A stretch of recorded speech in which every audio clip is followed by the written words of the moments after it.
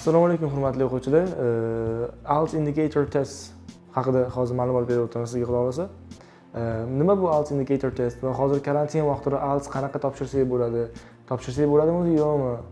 Chunki hozirgi paytda juda ham common questions bo'lyapti. Juda ham ko'p abituriyentlar so'rayaptiki, siz abituriyentga tayyorlab berasizlarmi? Faqat test yechishim kerakmi? Faqat grammatika? No. Not only grammar, faqat grammatika emas, siz IELTS ga tayyorlanib, IELTS topshirish imkoniyatiga egasiz karantin vaqtida. COVID-19 uchun ishlab chiqarilgan IELTS indicator testlari Angliyada bo'lib o'tadi va buni siz O'zbekistondan turib topshirish imkoniyatiga egasiz. Va bu qanaqa bo'ladi? Instructions bilan hozir sizni tanishtirib o'tamiz. IELTS indicator testlarini siz O'zbekistonda uyingizdan o'tib topshirishingiz mumkin. But you need to have comfort place to have an exam, to take an exam and comfort devices. And you can apply for this in the website IELTSindicator.com. IELTSindicator.com ga kirasizlar va book now tugmasini bosib kirib topshirishingiz mumkin. Ya'ni birinchi bo'lib registratsiya qildirasizlar. Qanaqa qilib registratsiya qildirsanglar bo'ladi? Ya'ni IELTSindicator.com ga kirasizlar. Yo'qmasam IELTSindicator IDP yozsanglar, IDP orqali ham registratsiya qildirsanglar bo'ladi buni. Ikkalasi ham bir xil joyga olib boradi. Barib IELTSessentials.com orqali kirgandan keyin siz survey bo'ladi o'tda, ismingiz, familiyangiz, shu hamma joyga qanaqa registratsiya qilinadi ko'p joylarga xuddi o'sha bilan bir xil bo'ladi boshlanishida. But you have to have your own laptop or PC, your personal computer and 3 hours free time. Sizda 3 soat bo'sh vaqt bo'lishi kerak va o'zingizda laptopingiz, ya'ni yo'qmasam personal computeringiz bo'lishi kerak. You cannot take this exam with your mobile phone or with the table. Planshetingiz orqali yo'qmasam telefon orqali bu ekzamni topshira olmaysiz. Va sizda speakers, mikrofon, kamera bo'lishi kerak albatta. Chunki kamera, speaker, ya'ni kolonkalasiz, mikrofonsiz bu ekzamni topshirish ozgina qiyinchilik tug'diradi siz uchun. Iloji yo'q desam ham bo'ladi bu ekzamni topshirishni. Registratsiya qilayotganda juda ham ehtiyot bo'lasizlar. Spelling mistakes, ya'ni harflardagi xatolar siz ismingizdagi bo'lib qolmasligi kerak. Bu juda katta root mistake hisoblanadi. Birinchi bo'lib book now tugmasini bosganingizdan, ya'ni hozir joyingizni qiling tugmasini bosgandan keyin har haftada bir marta bo'ladi. Because it has started from 22nd of April in 2020. 2020 yil 22-apreldan boshlandi bu imtihonlar, aynan karantin uchun mo'ljallangan. Faqat ehtiyot bo'lasizlar, book now ga bosganingizdan keyin chislolar har haftada bir marta bo'lib o'tadi. Mana hozir 20-mayga registratsiya qilinsa bo'ladi. Mana hozir men qarab turibman. 20-mayga registratsiya qildirsangiz bo'ladi va 27-mayga keyin bir haftadan keyin har hafta bo'lib o'tadigan imtihonlar bu. Chislotni tanlaysiz. O'zingizga qulay bo'lgan chislo book now ga bosganingizdan keyin birinchi bo'lib sizga chislo chiqadi. O'zingizga qulay bo'lgan chisloni tanlaganingizdan keyin you have to select your speaking date.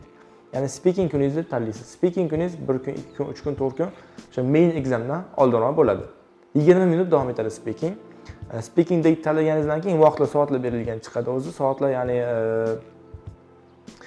AM, PM bilan berilgan bo'ladi. Juda ham ehtiyot bo'lasiz. Misol uchun sizlar at 3 o'clock AM ni tanlasanglar, ehtiyot bo'lasiz. Yarim kechasi soat 3 da turib imtihon topshirishlarga to'g'ri keladi. PM tanlaysiz obeddan keyin bo'lish uchun. Obedgacha 12 gacha bo'lgan vaqt bo'lsa AM tanlayverasizlar. Va qaysi 20 minutda? Soat 10 dan 10:20 gachami, 10:20 dan 10:40 gachami yozilgan bo'lib tanlab qo'yasizlar. Keyingi etap, keyingi stage ismingiz, familiyangiz, ya'ni you have to have your photocopy of your passport, electronic version of your passport. Passport is elektron varianti bo'lishi kerak o'tda. Elektron variant PDF dami yo'qmasam boshqa formatdami?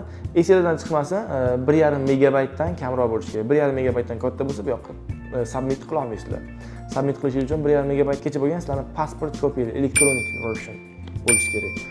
Va o'z haqingizda bo'lgan hamma informatsiya, your name, your surname, your date of birth hammasini kirgizganingizdan keyin oxirida chiqadi your passport degan joyiga pasportingizni shu elektronik versiyasini kiritasiz, submit qilasiz. Buni submit qilganingizdan keyin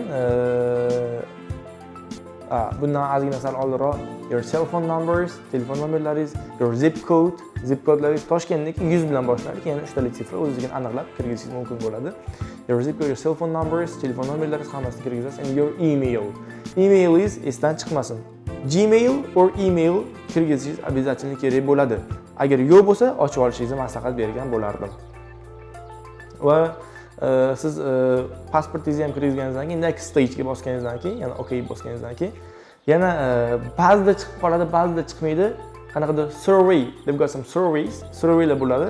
Surveylarni to'ldirib chiqish kerak. Bu siz uchun uncha qiziq emas, ular uchun qiziq bu. Ya'ni nima uchun topshiryapsiz, nima uchun kerak sizga, high educationgami, yo'qsa to find a jobmi, ish topish uchunmi, nima uchun kerak bo'lyapti sizga va levelingiz qanaqa, shunga o'xshagan surveylar bo'lsa, qo'ldan kelgancha to'ldirib chiqasizlar. Chunki birinchi marta registratsiya qildirayotganda, ayniqsa birinchi marta IELTS topshirayotganda odamda hayajon bo'ladi, ya'ni to'g'ri qilyapmanmi, xato qilib qo'ymadimmi, voy mana bu nima ekan, belgilasammi yo belgilamasammi degan joylar bo'ladi. O'shaning uchun oxirdagi surveylar uncha muhim emas, belgilab chiqib ketaverasizlar. O'zi tayyor shablonlarga kiritilgan bo'ladi. The final stage is eng oxirgi step bu payment. $149. IELTS indikator testlari 149, elektronik testlar, imtihonlar $149 talab etiladi sizdan. Academic purpose. Academic purpose bilan imtihon topshirayotgan bo'lsangiz $149 to'laysiz. Bundan sizga kerak bo'ladi viza karta. To'liq payment ga bosganingizdan keyin o'sha viza kartangiz informatsiyalar chiqadi. Viza kartangiz informatsiyalarini yozib, to'lov qilganingizdan keyin bo'ldi, o'sha chisloda siz faqat onlayn bo'lishingiz kerak. Uyingizda yoki yuqli bo'lgan joyda kompyuteringiz bilan, o'sha kerakli device-laringiz bilan imtihon boshlanadi 3 soat davomida. Undan oldin speaking vaqtida speakingga kirasiz. Mana shu saytga. Yana ham instructionlari sizni emailingizga yuboriladi, xudo xohlasa. Okay, but please don't forget to ask your institute or your willing university. Don't forget to ask. So'rashni unutmanglar. Qabul qilyapsizlarmi IELTS indikator testlarini? Chunki O'zbekistonda ba'zi bir institutlar va universitetlar, oliy ta'lim muassasalari IELTS indikator testlarini qabul qilishyapti. Biroq so'raysizlar telefon qilib, qabul qilasizlarmi yoki yo'qmi? Qabul qilayotgan bo'lsalar, bemalol IELTS indikator testlarini hozir karantin vaqtida topshirib, siz o'qishga kirish imkoniyatiga ega bo'lasiz va ish topish, boshqa yana ko'plab imkoniyatlarga ega bo'lishingiz mumkin. Okay dears, if you're willing to take IELTS indicator tests, first stage is you have to visit the website IELTSindicator.com and have to book your exam date. First, you can choose your exam date there. The exams are once a week. For instance, the first exam right now, first exam is on the 20th of May in 2020, and next one is 27th of May, and it has started from the 22nd of April in 2020.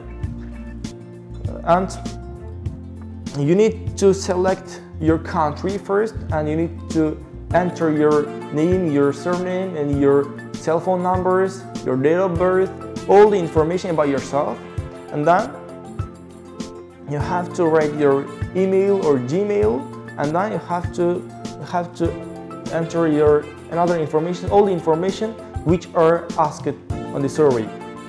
And the next stage is, the final stage is that you have to pay for this exam, and $149 US dollars from your Visa card. It's only available from the credit card. Otherwise, you can't take this exam. And this exam is available in Uzbekistan. You can take this exam at home by sitting at home and in a comfort place for you.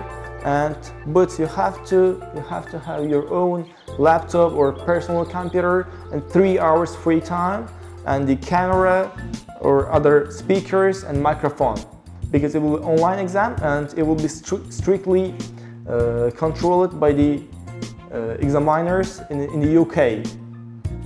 But please don't forget to ask from the university which you are applying for, or from the higher educational places which you are applying for. Please don't forget to ask, is it available to apply with IELTS indicator tests or not? If it is available, okay, you are welcome to take this exam. If you got any questions, feel free to contact us, the numbers below. Please call the numbers below and ask another information there. And if you need any help, please contact us and we'll help you to register and to take your exam. And we have to, okay, we can give some information, we can tell some information which are really necessary during the exam for you. And this exam, this system is only for you guys.